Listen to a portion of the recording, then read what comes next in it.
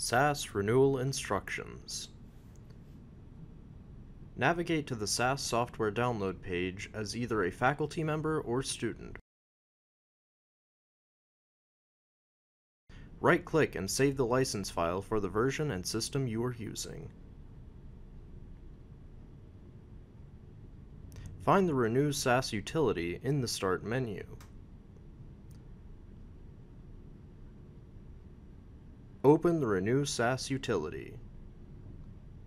Select English as the language and click OK. Make sure that the checkbox is selected, then click Next. Browse to the license file you downloaded earlier, select it, and click Open. Make sure that the expiration dates are valid, then click OK.